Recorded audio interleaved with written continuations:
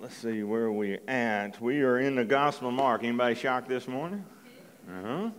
Well, if you don't understand, what we've been doing is we've been going through the Gospel of Mark. We're making our way through there. We are in a study entitled Be Amazed. The reason I titled that is simply because that's what I want us to do. I want us to be amazed again at Jesus Christ and what He has done, what He has said, and in fact what He has done for us today. And so that's where we are in the Gospel of Mark. We're going to be in chapter 3 this morning. While you're making your way there, I'll remind you where we left off. The last time we were together, I preached a message titled The Heart of the Issue. The Heart of the Issue. And in that, we got to see the truth. And the truth is simply this. The heart is the issue. Our hearts are the issue. We are so guilty so many times of looking at this world and looking at all the failures and the sins of this world and the darkness and the corruption. We get upset in politics and crime and all that, the storms, all of it. And we need to realize the truth. And the truth is simply this. It's all right here. Every bit of it. It all begins right here in the heart of men and women. It is our own hearts that are corrupt. It's our own hearts that start all of it. And then it's like an old saying that I was taught in Bible college, that yet but by the grace of God, there go I. It's only by God's grace that I haven't fallen to the lengths that others have fallen to. And so I see that it's our hearts that are truly the issue. And in that passage, we looked at several hearts. The first heart was the heart of the Pharisees. We saw that all they wanted to do was critique. All they wanted to do was criticize. They were so stuck in their own traditions that they didn't ever see the truth. And so they saw Jesus' disciples walking along the road, plucking heads of grain and rubbing it in their hands and eating the grain. And how dare they do that on the Sabbath? And so Christ had to remind them of a story of David and his men who ate sacred bread that no one but the priest was allowed to eat. And the reason why is simply because they had forgotten the heart of the law. The law was not there to be a hindrance to man, but to be a blessing to man. It was there to show us the truth. It's like something I had reminded the Sunday school class that I was in. Everybody gets so upset over the laws, and they see God's laws as restrictive. I do not see God's laws as restrictive. I see God's laws pointing me to what could really be something wonderful, what could be something great. And I'll give you a prime example. When I was a younger man, I was always seeking the next girlfriend or seeking the next joy that I could get out of a drug or out of a bottle. I was always seeking something. And the reality is, the greatest joy that I could ever have in my life was what God had planned for me. And if I would just simply find the one that He had for me and be faithful to my wife and be faithful to be the father to my children, be faithful to the church body that He had planted me in, be faithful to His Word, I would have greater joy than I could ever find in this world. His law is not restrictive. It is there for us. It is to encourage us and to give us the greatest joy, to give us life fulfilled as Christ had promised. And so the heart of the Pharisees had missed this. That's why when they saw a man there sitting in the synagogue that had a crippled hand, they literally were using him as bait for Christ to see, would He heal this man? Would He actually do good on the Sabbath? There we saw the heart of the Pharisees willing to criticize Christ because He was willing to do something good on the Sabbath. But immediately it says that the Pharisees left, got with the complete opposites of them, the Herodians, and they started planning Jesus' death.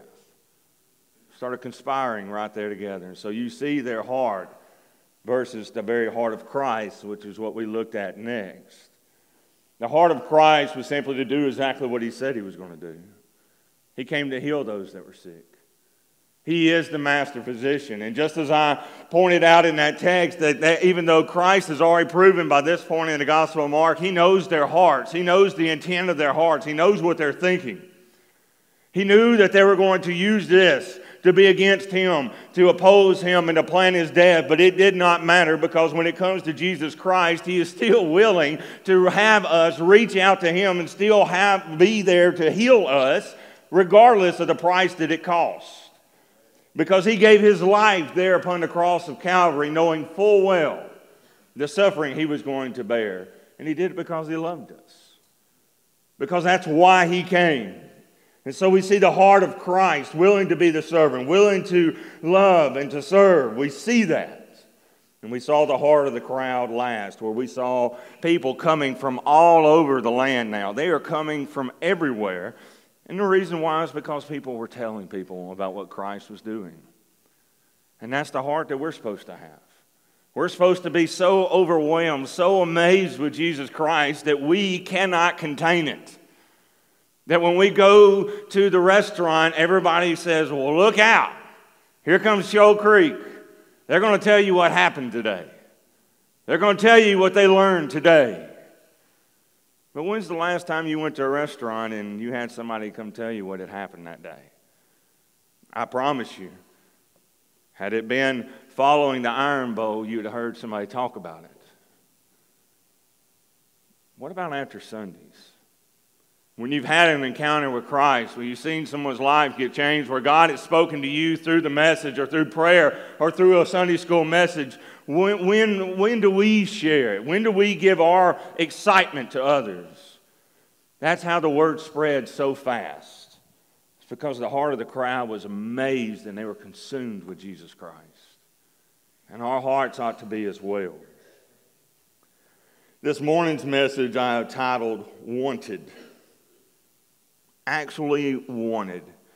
I put it on Facebook to give a little bit of a teaser to get people excited and know where we were going this week. And I put on that, everybody knows what it's like to be wanted. I know what it's like to be wanted. It's a wonderful feeling. It's a wonderful feeling to be sitting there, and like this weekend when my daughter's playing a basketball game and she looks up into the crowd. And why does my daughter look up into the crowd? She wants to see her parents. She wants to see her mama. She wants to see her father. I feel wanted. I feel wanted when my wife reaches out to me. I feel wanted when my parents come. I feel wanted and desired, and it makes me feel wonderful to know that I am wanted by my Savior, that I am desired. We live in a world that, man, we struggle and we fight so much. They put all this stuff on there so we can change our appearances and make ourselves look even more glamorous because we want to be desired. We want to be wanted.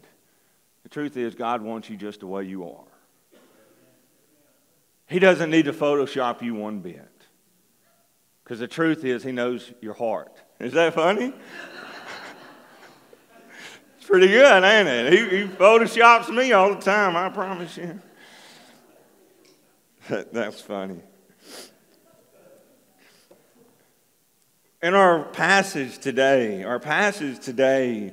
Jesus chooses 12. He's got a multitude following, but He picks 12. 12 men are going to be His apostles. 12 men are going to be His disciples. He's going to pour into these 12 men's life what it means to be a disciple of Christ, an apostle. It basically makes them emissaries. They become diplomats. And if you know anything about ambassadors or diplomats today, they have a special right and a privilege. They get to go before kings and rulers and queens. They get to go before the leaders of nations. And when they go, they are a literal representation of where they're coming from. When they speak to the ambassador, it's like they're speaking to the leader of the nation from where they've come. And that's what He is calling them to do, and that's what He's calling us as followers of Christ, as disciples to be. This is the world I live in. But this is not my home. I've got a home that is being prepared for me, and I'm living here to live out my place here on His authority and in His power. I'm His representative here to show them how great and wonderful my home truly is. And so when you walk around moping or upset or having that scowl that some of us are guilty of having across our faces, does anybody really want to come from where you're coming from? No. I come from a place where I serve a Prince of Peace. I come from a place where He gives me life and life more abundantly. I come from a place that He gives me joy, joy that is not of this world. And that is what I represent here in this world. And so when things go wrong or things go south or sour, I can sit there and react in a way that everybody is like, man, how in the world can you handle that? Because you don't know my King. One of these days, my King will make it all right. And my King told me that in this world I will have trials and tribulations. But there ain't nothing this world's ever going to take from me that He ain't going to give back. Learn who we represent, and that's what we see today is the men that He calls to be disciples. We're going to be in Mark chapter 3. We're going to read verses 13 through 19 this morning. Verses 13 through 19. And I'm going to ask that if you have the ability to stand out of reverence for the reading of God's holy and perfect word this morning.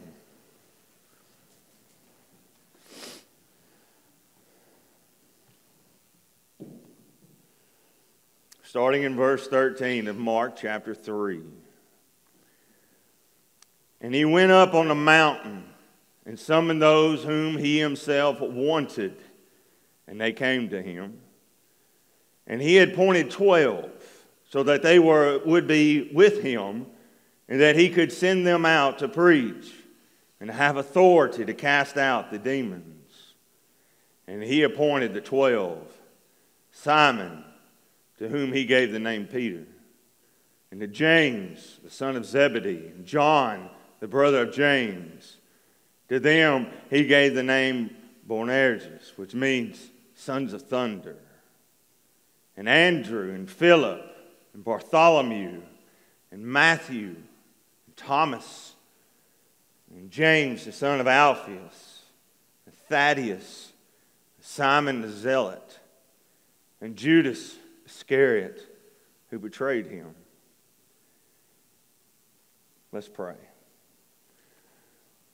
Father, I thank You so much for giving us the opportunity to come and to read Your precious word. Father, Your word today is really a list. It's a list of 12. And I ask that You would do something today through the reading of Your word and the proclamation thereof to help us to never look at a list the same way again. Because in this list, we find the blessed hope of Christ. And I ask all this in Jesus' holy and precious name. Amen. You may be seated. To be wanted. You know, if you're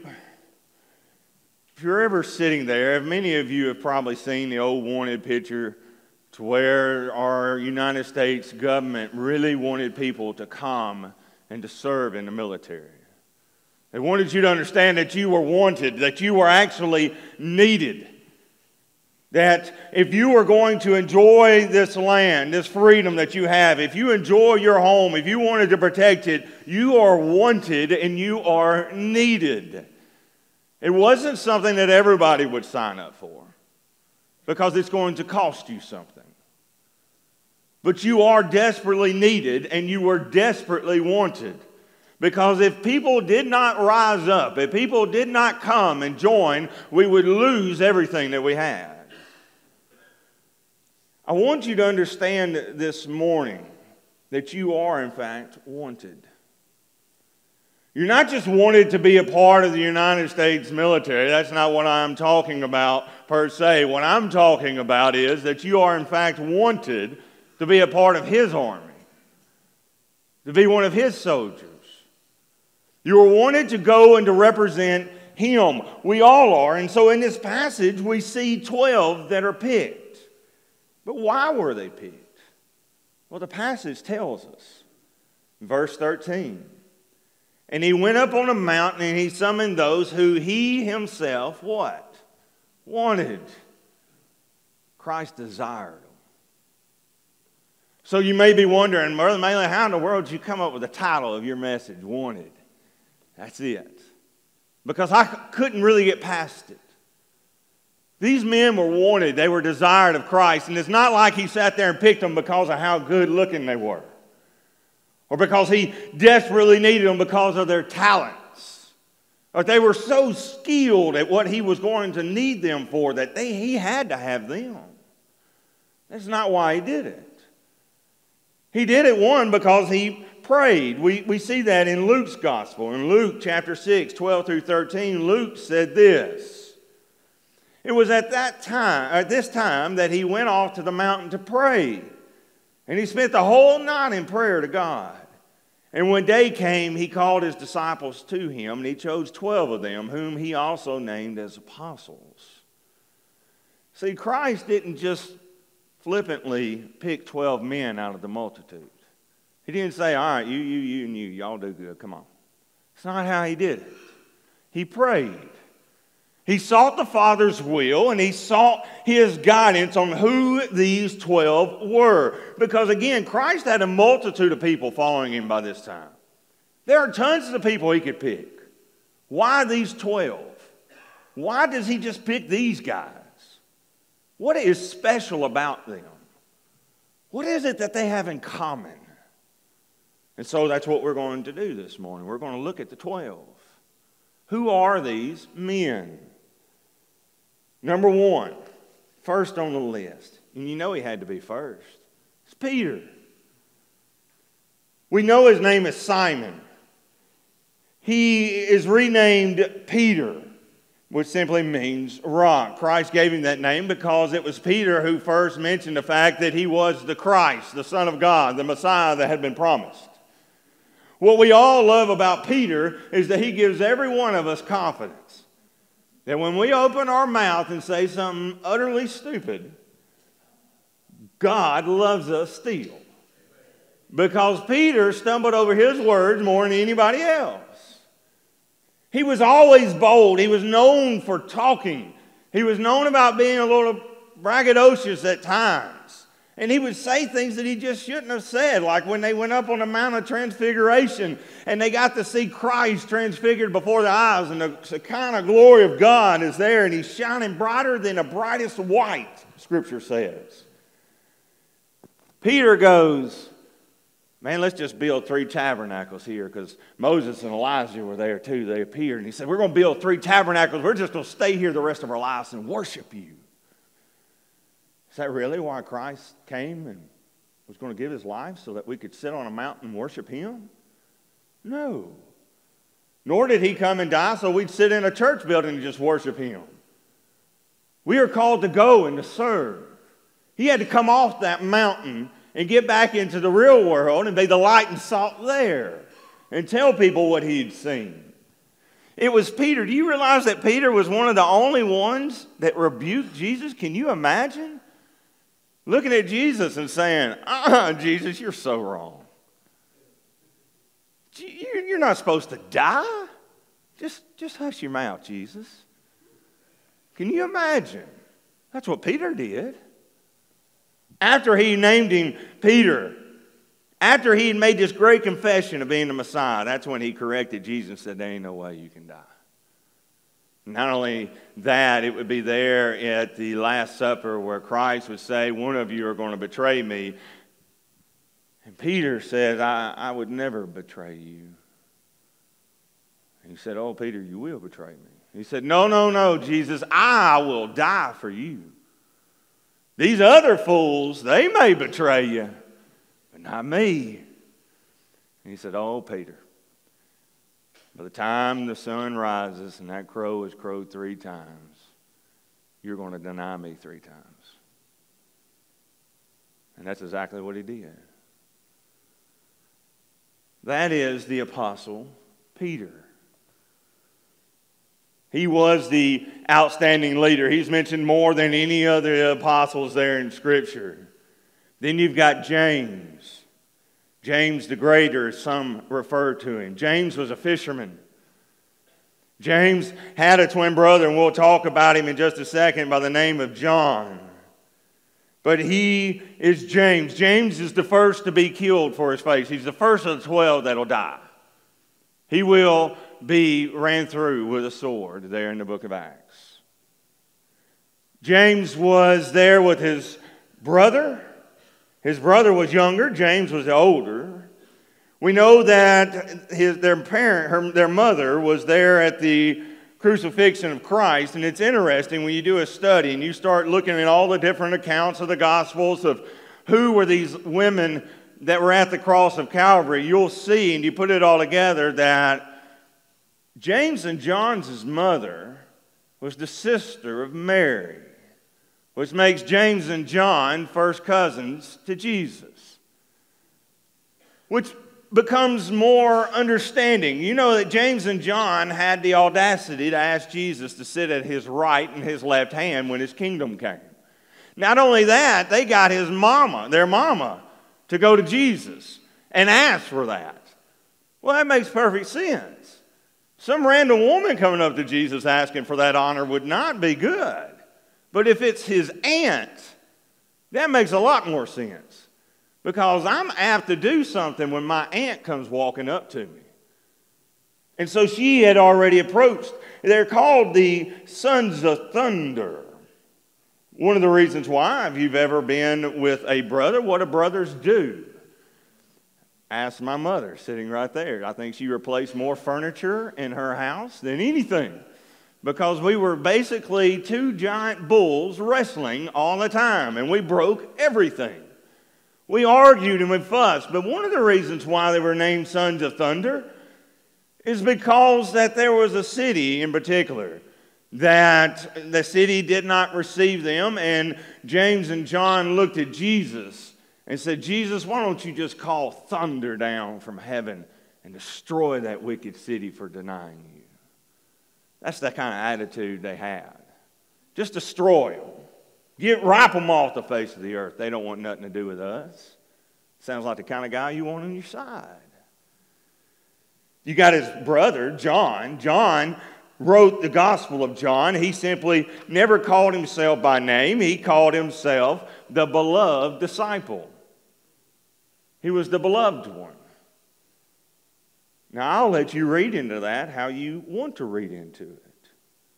He authored 5 of the New Testament books. Through church tradition, he is the only one that did not get martyred for his faith. Now, you may think that John got away with something. He actually lived longer than most, not only because he didn't get martyred, but also because he was the youngest, most likely, of the 12. He lived longer. But don't think just because he didn't get martyred that he lived a great and wonderful life. No, he had hot molten tar poured all over his body. He survived it. Then they throw him on the island, and they just leave him there on the island, and that's where he begins to write his letters there from seclusion. That is John. Then again, like I said, they are part of the sons of thunder. Then you've got Andrew. Andrew is one of those that you just sort of wonder about at times. You know, Andrew was one of the first to follow Christ. If you looked at it in the Gospels, he's one of the first ones to come and to follow Jesus. And Andrew had a brother, and he loved his brother so much, he went and got his brother to come follow Christ, and his brother was Simon, or Peter. Every time you look in Scripture, Andrew is always bringing someone to Jesus. You look at the feeding of the 5,000, he is the one that brought the little boy that had his Lunchable that Jesus multiplied. You could go and look at the time where there were some Greeks as well, and they didn't know what to do with the Greeks, and it was Andrew who took the Greeks to Jesus. He's technically the first international missionary. Andrew's always bringing someone to Jesus, but we don't see him mentioned that much, even though he was one of the first and the ones that led the most to Christ. You got Philip. Philip, along with Andrew, was one of the first ones. And Philip, along with Andrew, was a follower of John the Baptist. They were there when John the Baptist said, "Behold, the Lamb of God that takes away the sin of the world." They were there when John said of Jesus that I'm not worthy to even tie his shoes or lace up his sandals. That while I've baptized with water, he's going to baptize with the Holy Spirit. Andrew and Philip are the ones that went and followed Christ. And it was Philip that went and found Nathanael. Philip is another one of those that are interesting. We do see him there with Andrew most of the time mentioned, even though it was Andrew that brought the boy with the Lunchable. It was Philip that first was asked by Christ. They said, here are the 5,000, you feed them. It was Philip who said, there's no way I could do it. A year's salary could not feed that many people. It was Philip that had the Greeks approach him in the first place, asking where Jesus was, and he had to go find Andrew because he didn't know if he could bring the Greeks to Jesus. That's who we see about Philip. Then you've got Bartholomew listed here in the Gospel of Mark. He is also known as Nathanael. Nathanael, we don't know that much about other than this. There's a potential he didn't think that much of Nazareth. And the reason why is when Andrew came up to Nathanael and said, we found the Christ, it's Jesus of Nazareth. He said, man, what good thing can come out of Nazareth? He just didn't think that much of the little town. Many of you remember that when I was preaching through that, I made a comparison to a local city in Alabama. I will not repeat that. That is who Nathanael is. But we also see him say this about Nathanael, that he was a man of honesty, a man of deep religious convictions, because to convince Nathanael that he really was the Son of God, and understand that it was Nathanael that was one of the first ones to declare him to be the Son of God. It was at that calling that he did so, because Jesus said that he saw him praying. And then, if you remember from that sermon, he gave a quote from the very scripture he was praying over. He said, look, a Jew with no deceit. And so he was an honest man, a devout man. That is who Nathanael was. Then you got old Matthew. Matthew is also known as Levi. We've already talked about him. It was just a couple Sundays ago. Levi was the worst of the worst. Levi was the tax collector. And we discussed, tax collectors had their own set of sinners. You had tax collectors and sinners. They were so bad they get their own category. They stole from their own folks. That's how they made money. They just took extra taxes. They were the ones that turned on their own country. They all ultimately worked for Rome. And so can you imagine having a traitor there with you? Levi gets the name most likely because he was apart from the tribe of Levi, which is where the high priest and all the priests would come from. Levi wasn't even doing what he was supposed to be doing. Instead, he turns on his own country and is robbing his own people. He truly was one of the worst of the worst. But yet that is Levi. We don't see much mentioned about him other than that. Then you get old Thomas. Now let me tell you about Thomas. Thomas is the one that most of us are all going to have to apologize to. Because how do we know Thomas? Thomas the what? Oh, see, now you're really going to have to apologize. Because you said it. Do you realize that all the apostles doubted? It was the ladies that first saw the risen Christ, and they came running to the apostles to tell them that Jesus had risen. Do you know what Scripture says? That they all believed. No, they didn't. None of them believed. You do see Peter and John take off running to the grave to see it for themselves, but they did that because they didn't really believe. Even though Jesus had told them time and time again he was going to raise from the dead, they didn't believe him. Thomas wasn't there when Christ appeared to the disciples the first time, and he didn't believe. And so he is forever remembered as doubting Thomas. But the truth is they all doubted. Every single one of them. It was Thomas who actually made a very bold statement. If you remember the story of Lazarus, where God raised Lazarus up out of that mountain after he'd been dead for several days, none of the disciples wanted to go to Lazarus' death simply because it was right outside of Jerusalem, and they knew that they were probably going to be captured, that the priest wanted to kill Christ, and so none of them wanted to go that close to Jerusalem. But Thomas is the one that stood up among the 12 and said, "Let us go, and let us die if we must." Thomas was a very brave disciple. He just had a moment to where he didn't believe, just like most of us have had a moment of doubt. Then you've got James, the son of Alphaeus. Many know him as James the Less, because there's another James. So you've got multiple James. So you've got James the Greater and James the Less. The reason why he's probably known as the Less is because he really didn't have that much of a prominent role. But what we do see is some possibilities. You'll see that a James is mentioned as possibly being a brother of Jesus, and many know him to have been the leader of the Jerusalem church. There are some that consider James the son of Alphaeus to possibly be that James. I don't really believe that, but some do believe that.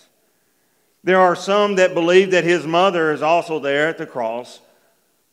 Also, there are some that believe that he is actually the brother to Matthew or Levi, because you'll see that his father's name was Alphaeus too. And so you'll see that there's some possibilities, but the reason why these are all possibilities is because it just simply doesn't tell us nothing about him. He's just James, son of Alphaeus. That's all we know. We don't see him doing much in Scripture. You've got Thaddeus. Thaddeus is also known as Jude or Judas of James. Again, there's possibilities. Many of the ones don't refer to him, or the Gospels don't refer to him as Judas, because they didn't want him to be confused with Judas Iscariot. So they called him Thaddeus. But he's also possibly the author of the book of Jude, and the author of the book of Jude is a brother of Jesus. And so it is possible that he is a brother or a half-brother of Christ. But again, all this is speculation because we simply don't know. There's nothing said about him. There's no clarification on him. We don't see him having a prominent role in the Gospels at all. You got Simon the Zealot next. Do you know what we know about Simon? That's all we know. Literally, his name. Now, his name does tell us a lot. He was a zealot. And a zealot just simply means that he was a part of a Jewish group that swore. They had a knife on them. Every zealot had a knife. And they would swear by that knife. And remember, in Scripture, you're not supposed to swear by anything. But they swear on that knife that they would either kill a Roman or they'd kill a Jew that served the Romans. Well, guess who's one of the 12? Don't you think they got along real well? Simon the Zealot was very zealous for the Jews and the tradition. And he is a follower of Christ, but that's all we know is his name. Then you've got Judas Iscariot. We know a lot about him. He's mentioned last, and there's a reason why he's always mentioned last. Because he's the traitor. He is the one that kept the money. He had the money purse. And so the reason why Scripture tells us that he had the money purse is because he liked to pilfer through the money. He didn't follow Christ for the right reasons. He's also one of the only disciples that we know came from an area outside of Galilee. Judas is the one that when the lady took the expensive oil and fragrance and put it on Christ and his feet and his hair, he was the one that criticized and said, "Man, do you know how much poor people we could have fed with all that money? That she just wasted on Jesus." The truth is, that's how we know he pilfered through the money, because in his heart, he just wanted all that money. He's the one that when the priest wanted to turn on Christ and get Christ and to find him and to be able to capture him, they approached Judas and they offered him 30 pieces of silver. And like that, he turned on him. But what amazes me about Judas, even though Judas betrayed Jesus with a kiss right there in the garden, Jesus still washed his feet. Don't ever forget that. Don't ever forget the Savior that you serve. He knew in his heart what Judas was going to do. He knew from the beginning. Scripture is clear that he knew from the very beginning that Judas would be the one that betrayed. He referred to him as the son of perdition, which means son of damnation. That is who he was. And so here we have Judas, and Jesus still washed his feet. That's the servant heart of our Savior. That he would wash the feet of his betrayer, knowing that it's that night his betrayer would turn him over with a kiss. And yet he still got on his knees and washed Judas's feet. So what do all these men have in common? That's what I started off this part asking. What did each one of them have in common? Were they all fishermen? No. Did they all come from the same family? No. Did they all come from the same area? No. What is the one thing they all had in common? The one thing they all had in common is that each and every one of them was an utter failure. Every one of them was a failure. It was, I mentioned it when we started talking about Peter. Peter said, no, Jesus, all these guys over here may fail you, but I ain't never going to fail you. I'll die for you.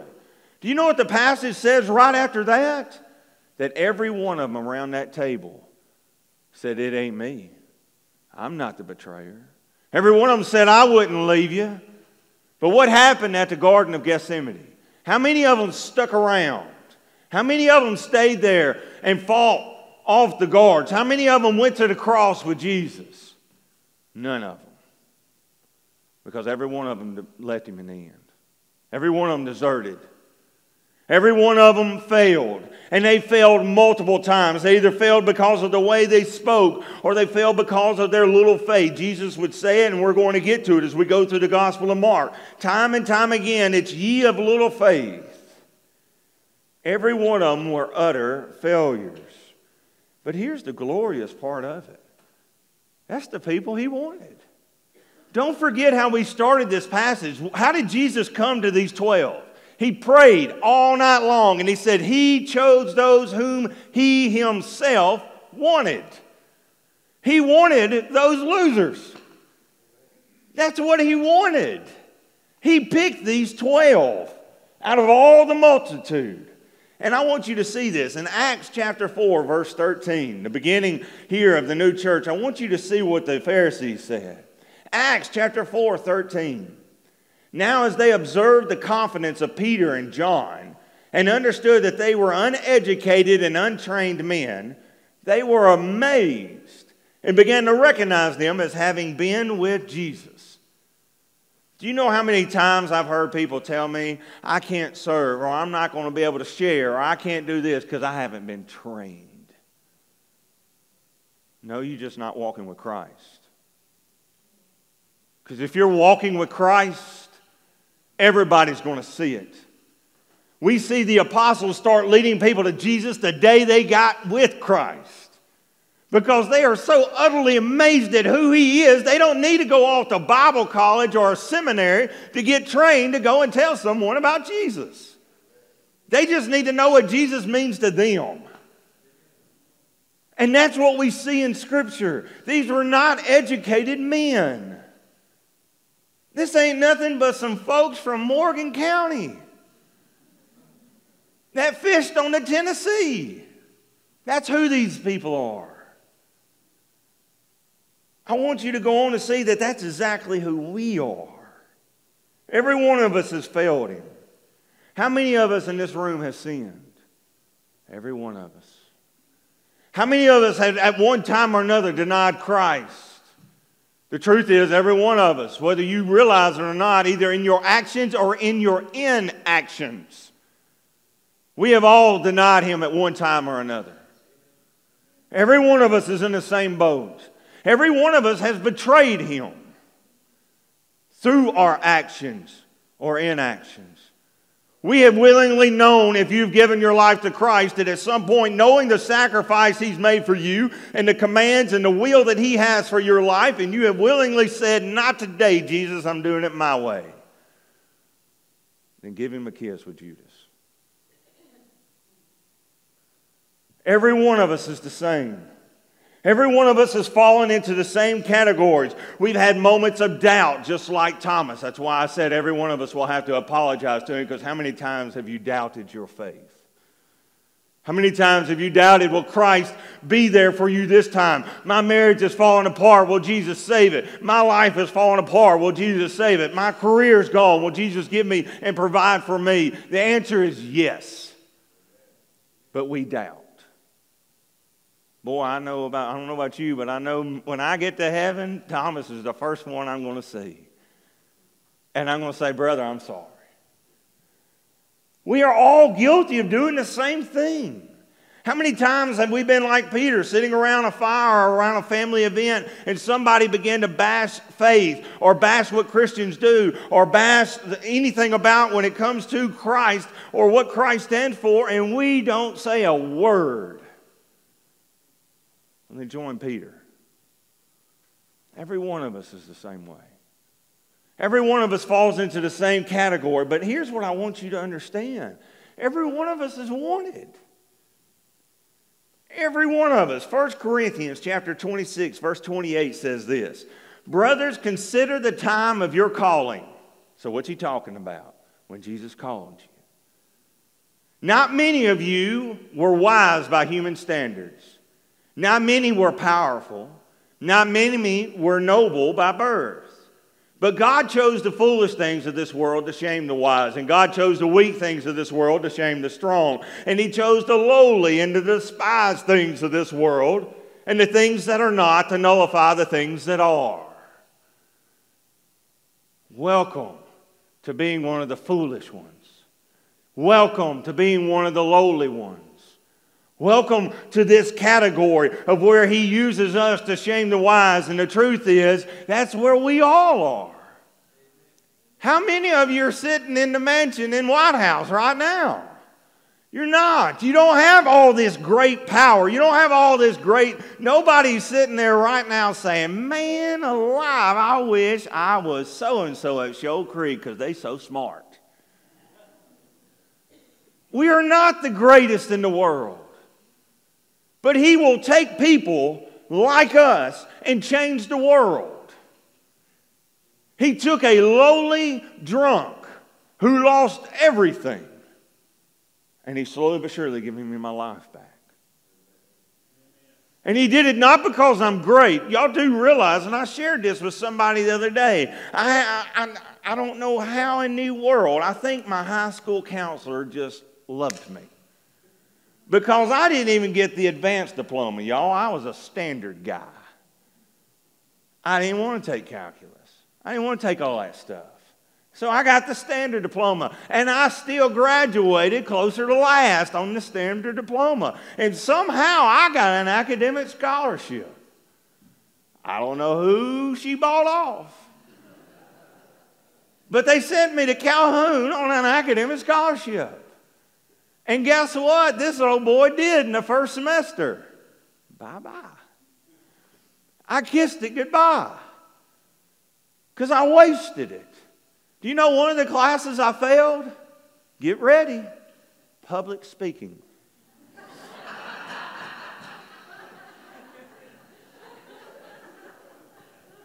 Everybody wants to know why in the world I fought my calling going in, because how in the world could God take somebody that could fail a public speaking class at a community college and want him to be the preacher? Because God chooses the foolish things of this world. God chooses the lowly things of this world. God didn't just pick a guy that failed community speaking or public speaking. He picked a drunk that everybody was done away with. He picked a guy that had lost his job and lost his family and lost his home. That's who God will pick, and He'll use anybody. And if we would just simply humble ourselves and realize that He has chosen us, if you realize what He could do with your lives. All of us are guilty of this. We take the apostles and we put them up on these pedestals and we think, man, Peter, man, he's the rock. He becomes like the chief of the church. You got James, you got John, you got all these guys that were so great. Do you know what those guys were?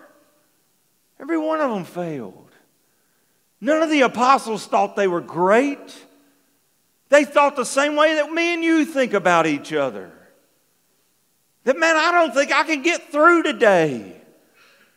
I yelled at somebody because they didn't turn on their turn signal. And I needed to turn. And I got this much time to get on 67. Y'all know what I'm talking about. Just hang on and go that way after church. And I have rough days and I have these bad thoughts in my head. And the truth is they did too. They didn't realize that they were going to be the apostles. They didn't realize that they were going to be great champions of the faith at that time. And I tell you, even though you currently are sitting there right now with all these doubts in your heads on how you cannot serve, you cannot share, you cannot be the person Christ wants you to be. And the truth is, you are the exact person Christ wants you to be. You just need to step up and try. Just go and try. And you'll be amazed if we would just simply follow Him. Every one of us. And so I want you to look at this real quick. Number one, first, the disciples of Jesus Christ. If we're really going to be disciples, we've got to be close to Him. We've got to be close to Him. That's what we see here in our passage. Verse 14. And He appointed 12 of them so that they would what? Be with Him. If we would simply be with Christ, if we would stay close to Jesus, He's the one that's going to change us. You're not going to change yourself. I'm a living example that you cannot change yourself. I tried to stop drinking for years, and I never could stop. To the point I lost it all. But there is one who changed me, and it's not because of my own strength. It's not because I pulled myself up by my own bootstraps or I just quit because everybody told me, why can't you just quit? I quit because Christ changed me. I quit because I walked with Him. And I got close to Him, and He's the one that began to change me. We must be close to Him. Jesus said this about His followers in Matthew 16:24. Whoever wants to be my disciple must deny themselves, take up their cross, and follow me. The moment I actually started walking with Christ and got close to Jesus is the day that I finally said, I didn't want my life no more. Here it is. And I denied myself. And it was about His will. Does that mean I still walk according to His will every day? Absolutely not. I just told you about a turn signal incident a second ago. But you know that turn signal incident got brought back to my mind during a time of prayer. Those thoughts, those things that I've done get brought back, and that's where I repent, and I just thank Him for His love that He has for me. I strive to walk with Him just as the apostles strived to walk, not because they were perfect. They just were willing to deny themselves and to seek His will for their lives and not their will for their lives. Most of us wonder why we don't walk in the power that we read about in Scripture. Because that's what it says in Acts 1:8, that we will have power when the Holy Spirit comes upon us. The reason why we don't walk in power is because we're not walking with Him. If we would walk with Him, then we'll walk in power. But when you're walking in your strength, when you're walking seeking your will, then you're not going to walk in that power. You're walking in your own power. And you'll get whatever you can do by yourself. But if you want to accomplish something that's not of this world, something that'll leave those that are wise in awe, walk with Him and see what He'll do. Be faithful to follow Him and see what will actually happen. Do you know, everybody always wonders, and I'm going to say this real quick, real fast. Everybody wants to know, why did the disciples follow? Have you ever thought about that Jesus is just walking by a seashore and tells somebody that's fishing, hey, come follow me? And they leave their boat and stuff. How many of you would do that? None. That seems crazy to me. How many of you going to leave your daddy in the fishing boat when that's your livelihood? That seems crazy. James and John left Zebedee sitting in the boat. Levi left his tax collector's booth with all the money. You've got all these disciples that just get up and leave. Do you know why they did that? Because the culture that they live in is a theocratic culture. It's all about theology. And those that are in true power in Israel were the priests. You would become a part of the Sanhedrin, the rulers of that area. And so everybody went to Bible college basically as a child. Everybody started going to school to learn Scripture. But after about the age of 7 or 8, they'd have a time where they would test them. And if you were really, really smart, you'd go to the next level, like middle school. But if you weren't really smart, guess what? You went back home and you did whatever your parents did for a living. And of that middle school, they'd take an even smaller little fraction, and that's who would become the priest and the scribes. Only the best of the best. And they would sit there and petition another priest to be their disciple. And so if you really wanted to be someone, you had to be the smartest of the smartest, and you had to have a disciple, a true guy, pick you as his disciple, is what I'm saying. And if you did that, you would be somebody in Israel. And here you have a man like Christ who's doing all these miracles, speaking like no one had ever spoke before. And he walks up to Peter, to an Andrew, to a James, to a John, to a Levi, to a Nathaniel or Bartholomew. He goes up to all of them. And every one of them dropped out in elementary school. And he says, I want you. Yeah, that's why they left it all. Because they couldn't imagine being anything greater than to follow Christ. That's why they did it. And I want you to understand just how powerful it is that when Christ wants you, that people are willing to walk away from everything. Because nobody can imagine following someone greater. The second thing that he sees that a disciple does is they're called to speak truth. Every one of them is called to speak truth. Think about it for a second. Why did Jesus actually call them? It says it right there in your passage. To preach. Every one of us is called to teach. Every one of us is called to share. Now, I know what some of you are thinking. Saying, "Now, wait a minute, Brother Mahlon. God didn't call me to teach no Sunday school class." How'd that work out for you, Mickey? How'd that work out for you, Dennis? I'll tell you how it worked out for me. You see what I'm doing. I'll tell you how it worked out for Moses, too, when he said he couldn't speak. I'll tell you from everybody else that ever said they couldn't do something. Now, I know what some of you are saying. Now, wait a minute, Brother Mahlon. I ain't been called to teach. All right. Hebrews chapter 5, verses 12 through 14. For though by this time you ought to be teachers, you have need again for someone to teach you the elementary principles of the oracles of God. And you have come to need milk and not solid food. For everyone who partakes only of milk is not accustomed to the word of righteousness, for he is an infant. But solid food is for the mature, who because of their practice have their senses trained to discern good and evil. What are they practicing? The word. They're studying it. Guess what they're able to teach? The word, because they're studying it. They're practicing it. Guess what? Understand that when Hebrews is writing that, he didn't pause there before he started in verse 12 and said, this is only for those that I'm going to call to be missionaries and preachers. That's not what he said.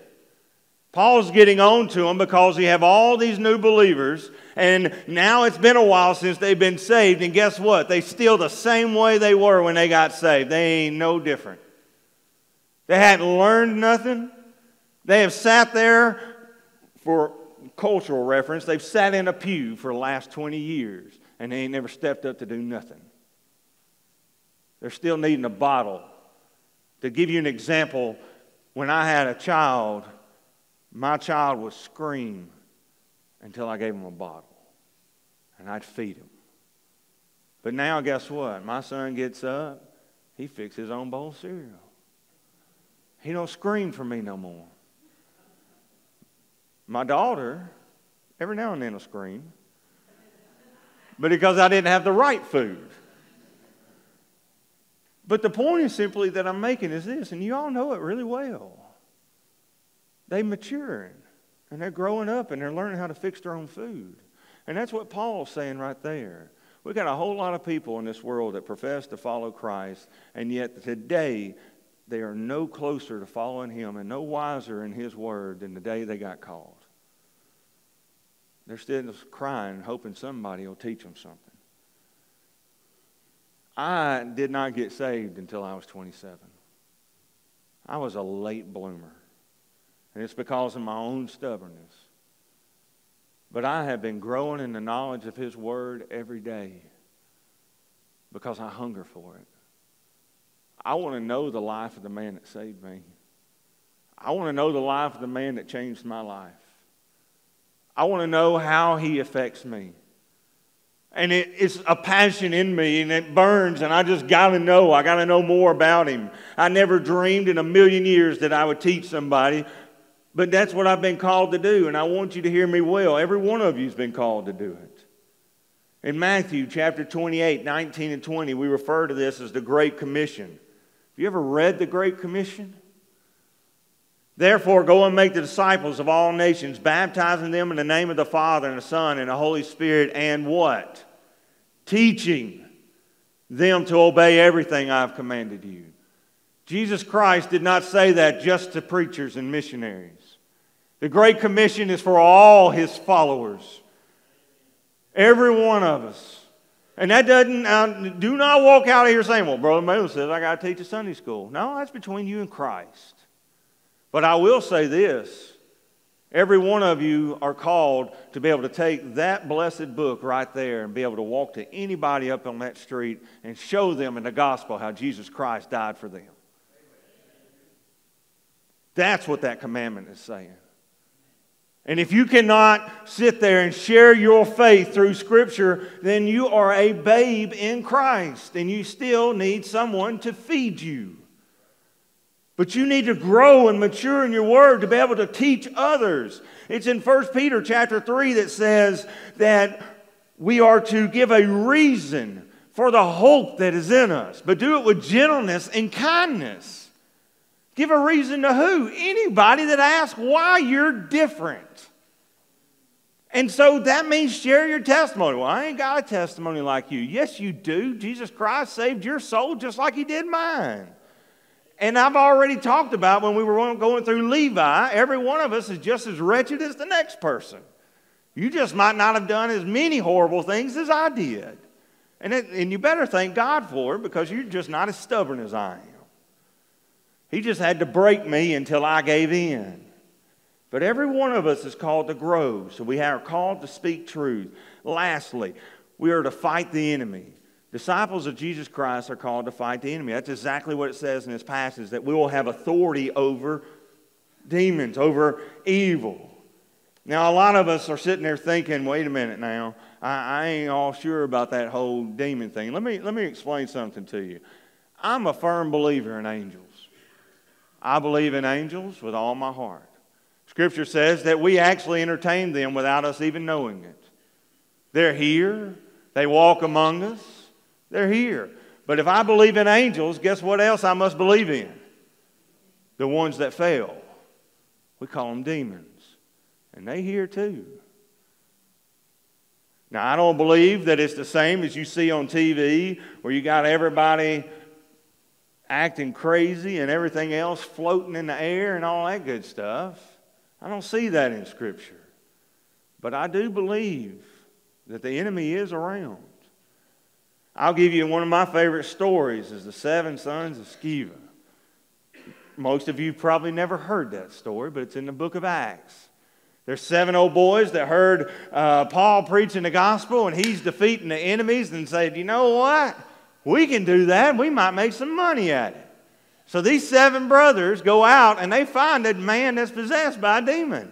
And they walk up to him, and it says, on the authority of Jesus that the Apostle Paul preaches, we're going to cast you out. And the demon looked at him and said, I know Jesus, and I know Paul, but I don't know you. See, they tried to cast him out, and they didn't have faith to begin with. And that story goes on to be pretty comical, because that one demon-possessed man whipped the 7 men and beat them to the point they didn't have no clothes on them, and they ran off naked. It's a hilarious story. But it does speak to a truth. If you are going to have power over the enemy, you first got to have the power of Christ. He's got to be in you. That's why we started with you got to be with Him. You got to grow in His Word, and then you have authority over the evil one. I say this all the time to folks. You let the drunk and you let the addict, you let whoever it is that's struggling in their lives, whether it comes with greed or when it comes to gambling or when it comes to just any kind of sin that has us captivated, come to church and grow in His Word, grow in your relationship with Him, and then guess what? You will overcome the evil. They let me, a drunk, sit in the back pew of a church for a long time because you don't sober the drunk up before you get them to church. Just get them to church. And let God do the sobering. His Word never returns void. And so we continue to speak in truth, knowing that it won't return in void. But understand it's Him who actually has the power. James chapter 4, verse 7 says this, submit therefore to God and resist the devil, and he will flee from you. Well, what do you got to do first? Submit. That's that whole deny yourself and follow Him. Then you can defeat him. It was only when I gave my life to Christ, it's only when I started serving Him and following Him that I began to have the ability to overcome the evil that's in my life. And it wasn't because of who I am or because of my strength. It's because of His strength inside of me. Do you remember there's another story we find in the little bitty book of Jude there at the end of the Bible where the archangel Michael actually confronted Satan over the body of Moses. And how did the archangel Michael fight Satan?